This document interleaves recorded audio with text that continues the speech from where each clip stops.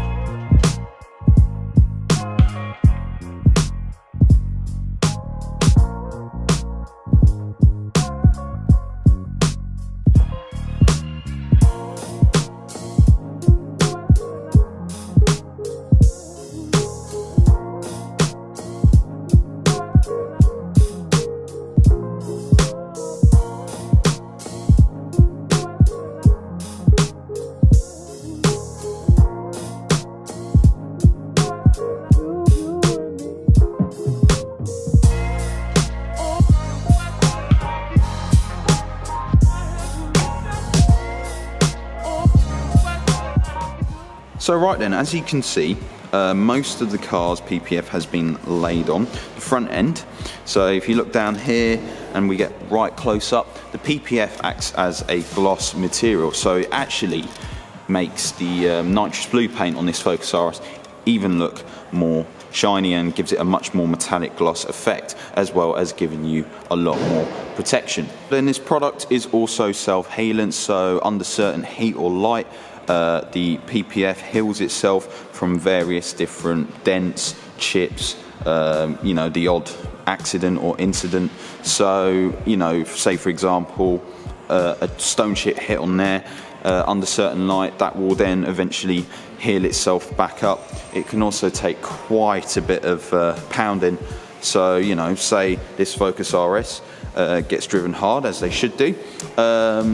Stone chips hit onto the front wing at a various speed, say on a track day at 120 miles an hour, that will then eventually heal itself. So it's quite a very strong product that we recommend. So right then, PPF on the front end is complete. Next up is window tints on the front end, as well as RS badge stickers on the corner of the rear spoiler. So then, the RS badge stickers are going to be applied on this emblem on the rear spoiler, and you're going to see that happen right now.